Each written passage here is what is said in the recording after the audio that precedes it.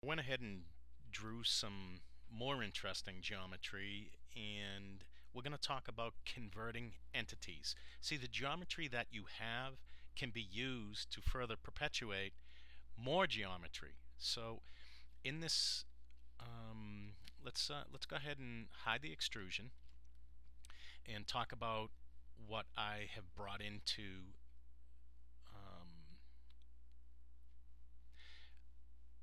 okay, so over here we've got geometry that is on this particular sketch plane. We have some that's on the front and some that's on the top.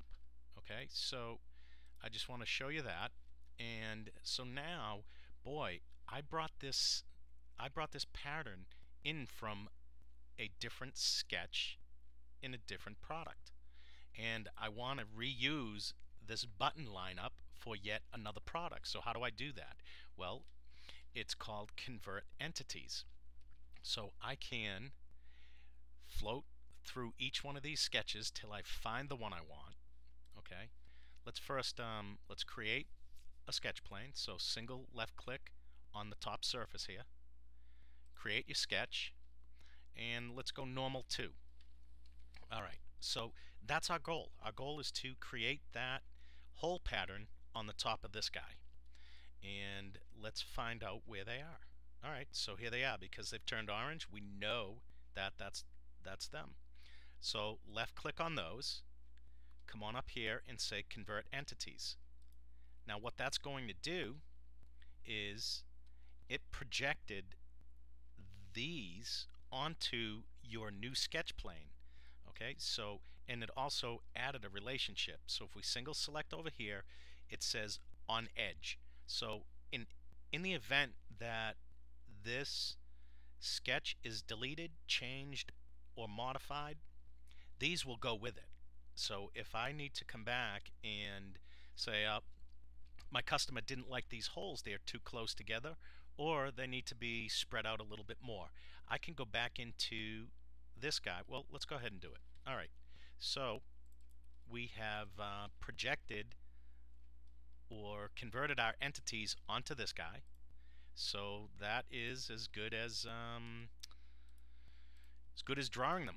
Okay, but I didn't have to go through the same process of recreating a hole pattern. Same as here. We're going to left click on this surface, and I'm going to create a sketch plane. Let's find this sketch, and it's here. You can actually just select some geometry, hit convert entity, select this geometry, hit convert entity again. Let's click OK, and let's give that an extruded cut, and let's go all the way through it because we want buttons on both sides. And there you have it. Whoa, wow, what did we do there? We'll have to take a look at that. Oh, okay.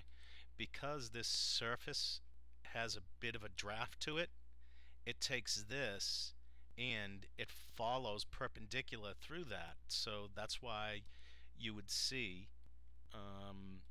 these crazy holes at that low level. So we can't use the feature like that. So let's edit it not to go through the entire thing, but in fact call it a blind hole. And the thickness of this material is 100 thousandths.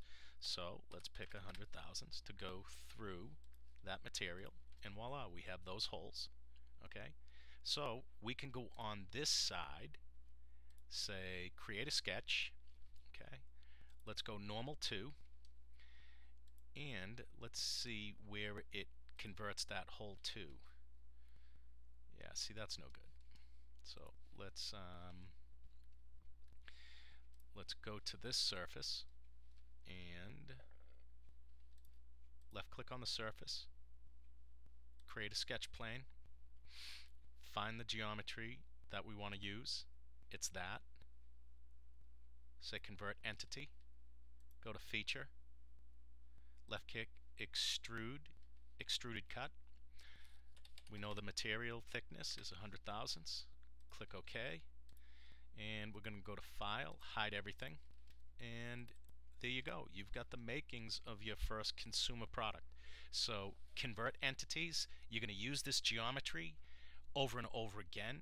So if you start seeing patterns or you use a particular diameter, you're going to want to hang on to those because you can drag them in from other places. We'll show you that down the road, but convert entities, learn it, live it, and love it. Hope you enjoyed. We'll see you on the next one.